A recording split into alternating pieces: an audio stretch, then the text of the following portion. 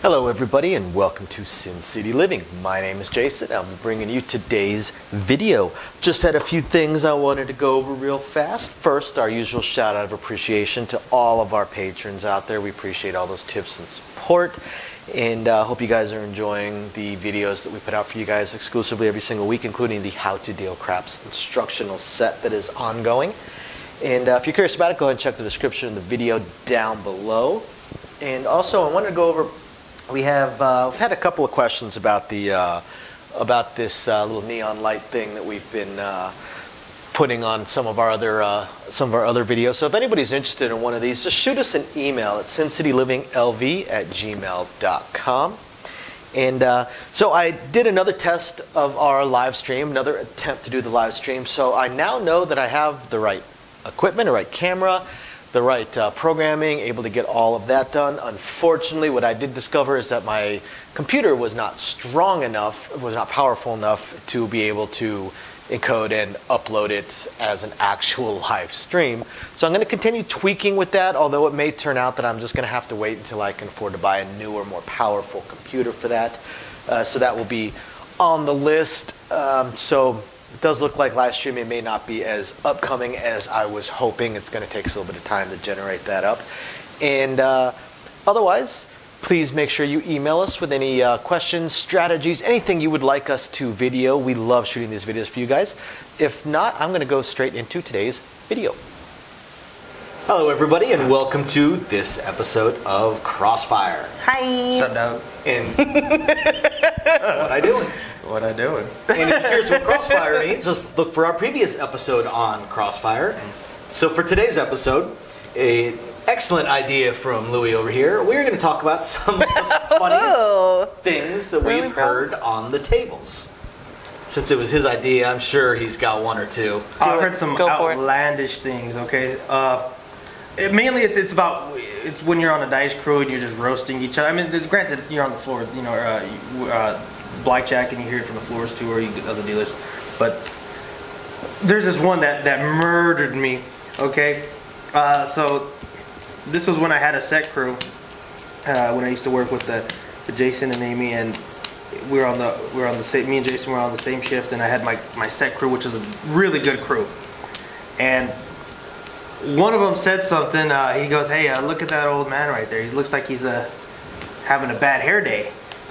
And this old man looks like he's about to keel over. He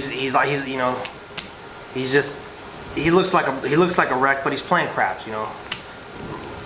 Blends in with everyone else. My crewmate goes, "Hey, look at that guy. He looks like he's having a bad hair day." And then the box leads over. He goes, "I think he's just happy to be having a day." Oh my god. Oh my god. I gotta ask you later who said that. That was hilarious. Some of the funny ones I've heard were stick calls. Some good stick calls. When I was at the break-in casino, where they didn't ride us as hard about staying proper, and nobody actually cared because they were all working at better places. Right. 12 crap 12, all the dots, all the spots, second biggest pair on the table. Yeah. The zipper ripper. 3 crap. Oh yeah, the hard ways. You know. The zipper ripper. Hard 10, zipper ripper. Or 10 hard 10, lady's best friend. 6 hard 6, the national average. 4 hard 4. Just like Jason. 4 hard 4, maybe small, but at least it's hard. 3 crap 3, ace deuce, the old 1-2. Where I come from, we call that the shocker. And you can actually slide it in. You can actually slip that one in sometimes, even at a more proper place. The shocker? Yeah, because you just 3 crap 3. There's the shocker. Nobody really notices, and it can. The ones that do. It can be taken a couple different ways, so you're okay. It's just like when a player throws a chip in, and the dealer manages to catch it out of the air, and another dealer goes, "Nice snatch." Yeah. Just shaved. Yeah, exactly. That's the usual response. Is thanks, I just shaved. But most people don't catch that. There's a good one. Is usually you see inexperienced players. Let's say they have they're playing multicolored. They usually put, like, let's say they have something like 5 red, and then they win a green. They put the green on top. You know, they don't know the higher denominations go on the bottom. So The dealers, usually the dealers fix it. One I heard was, excuse me, sir, it's just like cheerleading. The big ones go on the bottom. Damn. I heard that, and I thought that was hilarious. And only one player got that. Everybody else was like, and nobody noticed. A lot of them kind of slide right by people. One of my favorite ones was when I was on my very first full-time crew, and we had with somebody that let's say could be very cutting with their remarks to the players. You're gonna learn today. So yep. he's on base, I'm on stick, and the player throws in a $5 chip, and I stop the dice, and I'm like, what are you betting?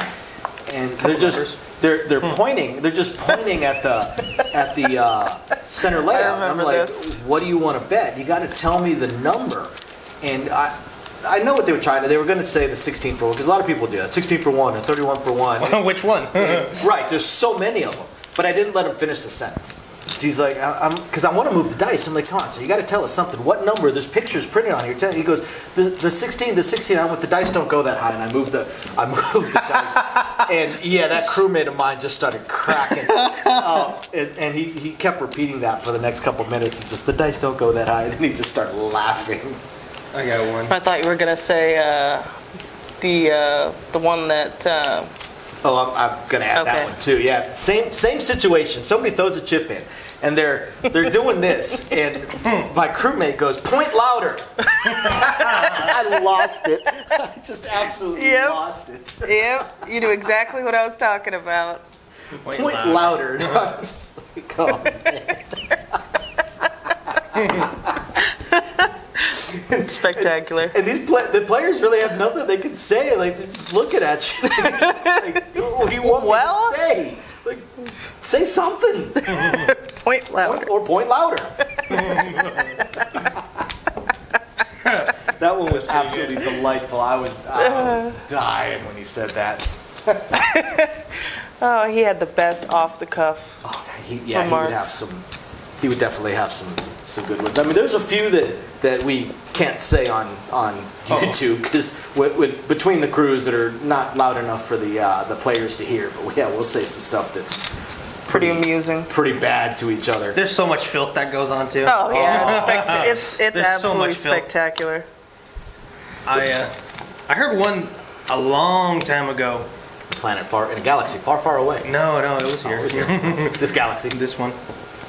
But there was this kid. He was walking by the craps table, and he's like asking all kinds of questions. He's like, he's new to the casino, the casino environment and whatnot. He's asking questions, and he's like, hey, so how late are you guys gonna stay open? How late's the casino gonna stay open? And then my crewmate looks down on his watch. He goes, what time is it? 11? Yeah, we'll be open a couple more hours. And there was something so funny about it. And this kid was like, oh, okay, I'll try to be back within then. Like, he thought the casino was going to close down. It was a you had to be there moment. It was funny. I'd be willing to bet it's probably the same crew member that made the comment. There's somebody that wasn't playing. They were just watching. And this is right after the pandemic to reopen, all the various little rules and all that. But she just asked a question, and she just asked like, is it okay for me to watch or something like that? And he goes, well, if you're not betting, you have to stand behind the yellow line. She actually started looking around and stepped back and was just then she looked up at him and just gave him the dirtiest look, and then she started laughing and went, okay, that was pretty good. There's a lot of I've been meaning to use that one on somebody ever since. What about blackjack? People have got to have said some stuff on blackjack.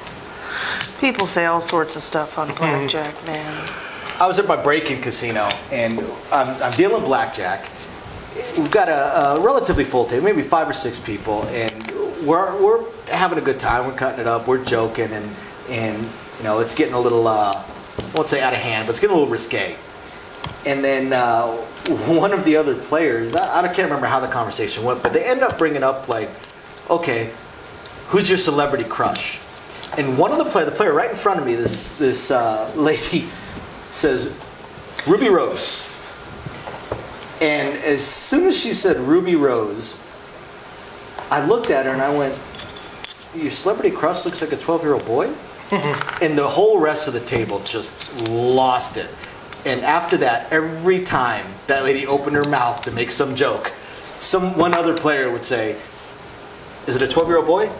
And just nonstop for the next probably hour. It was great. That lady just got ruined by the rest of the table. Blackjack players. Bach players, I'm sure, said some stupid stuff. Bach players might be more superstitious than craps players. It's pretty close. Oh yeah. Bach players, the ones I deal to, I mean, for the most part, they really don't talk. Yeah. They don't want Too busy you to writing talk to things them. down. They don't really talk. I mean, some of them do, and if they, some of them you can't really understand because they don't speak the language, or they do, but they don't they fake that they don't. Yeah. And then there's some that just, I've dealt to some people on Baccarat that it's just a group of people, like a group of friends wanting to have a good time. I dealt to a group of Hawaiians on Baccarat, and they were fun. They weren't like the normal Bach player where they're chain smoking and they're looking like they're in a bad mood, and no, they were having a good time. That's unusual. Yeah, it happens. It's rare, but it happens. I have one. I forget who was sitting box, but I forget the context. But something happened where. Oh, I remember. Yeah, the box goes, "Hey, I'm not gonna say the dealer's name, but he goes, "Hey, yeah, you got to put your back into it." And I leaned over and I said, "He's more of the kind to put his ass into it." And if you don't get the reference. If you don't get the reference, it's not funny to you, but if you get the reference, it's freaking hilarious. He's like, yeah, you gotta, yeah, you can do it. Put your back into it. I'm like, he's more of the kind to put his ass into it. You should see me with a salad. Oh my god. Are you gonna say that one on here? No. No? Why? Oh. No. Why? I've got some raunchy ones too. Oh yeah, there's some that we just cannot say. We may we may film one for Patreon. Yeah, And say the things that we the one I have, Oh, I yeah. cannot say on YouTube. Yeah. Yeah, I've got one that I can't say on YouTube. So I've got a yeah, few. for our VIP and up patrons, we will film. We'll film one with some of the things that we really don't want to say on YouTube. Like the one that just happened to me last week. So I hope you guys enjoy this, find it interesting, amusing, enlightening, or at least just plain fun. This is Sin City Living and Crossfire. I'm Jason. Louis. Amy. And we will catch you guys next time. Bye. Bye now. Okay guys, so as I promised at the end of the videos, I'm going to talk a little bit more about the live stream and how it's going to work. So the first thing is, if you're interested in being one of the players for our craps tournaments, which is we're going to have every single week, please email us at sincitylivinglv@gmail.com. I need the email addresses and want to know who is interested so that we can get it set up and we can select it. I'm going to have the first round is going to be 16 players. There'll be 4 players per week. The 5th week is going to be the 4 champions from the previous weeks to get an ultimate champion. Haven't decided yet what the prize will be. Maybe I'll see if I can pick up another one of these lights. But we'll have some sort of prize for our champion. So please, if you're interested, email us. I want to pick the first 8 players, the first 2 weeks worth of players, so that we'll have the first 4 ready for the first week, and the other 4 will be kind of backup, just in case somebody has connection issues or something comes up and they're not able to play that week. Then I've got the other players on standby, so I can just bump one of them up or maybe shift the first person down or something along those lines. The main tournament is going to be Thursdays at 6 o'clock, my time, Las Vegas time, 6 p.m. Las Vegas time. And it's the way it's going to work is it's going to be a time thing. I'm going to do the live stream for an hour. I'm going to do the game for an hour, rather. And it might work out to about 30 rolls, might work out to about 40 rolls. I'm not too sure. We'll see how it goes. But it's going to be time. It's going to be an hour. Instead of the craps tournaments that they do down on the strip where it's 30 rolls, we're going to do an hour. So I want to make sure I have a finite time limit for this to start with, and then we will go from there.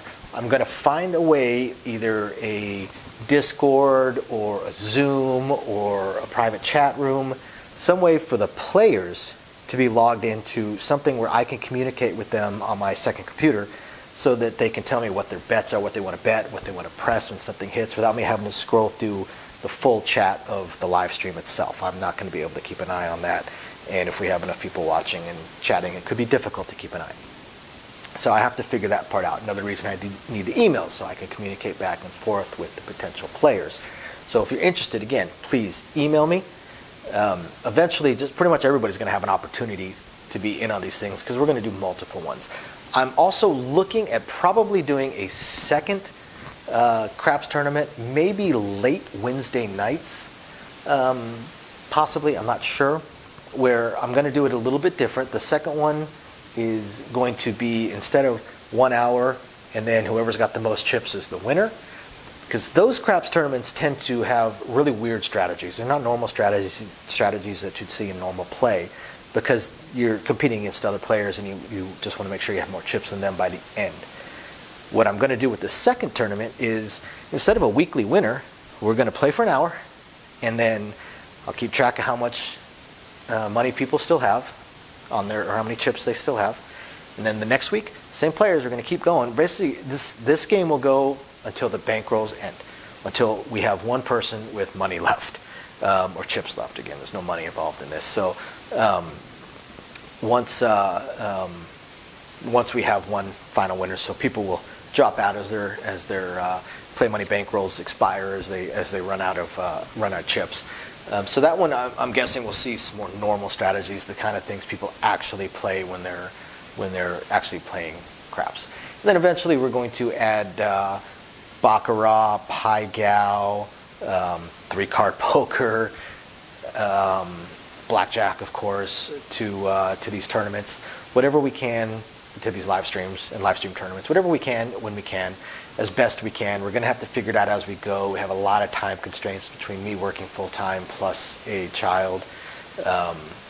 But we're going to do the best we can. We're very, very excited to have this going. And we also will try and pick a day or time where I can do a patron-exclusive tournament, or two.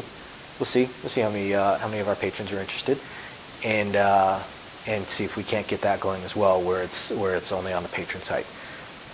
So definitely stay tuned, guys. Please, if you're interested in playing in one of the tournaments or partaking in our live streams, aside from just the chat, obviously it's a live stream, please watch, chat with us, let us know how it's going or what you think, and otherwise, please, again, email us, sincityliving.lv@gmail.com. Otherwise, I hope you guys are enjoying the videos. Any suggestions, please hit us up. Thank you guys very, very much. We appreciate every single one of you guys, and we will catch you guys next time.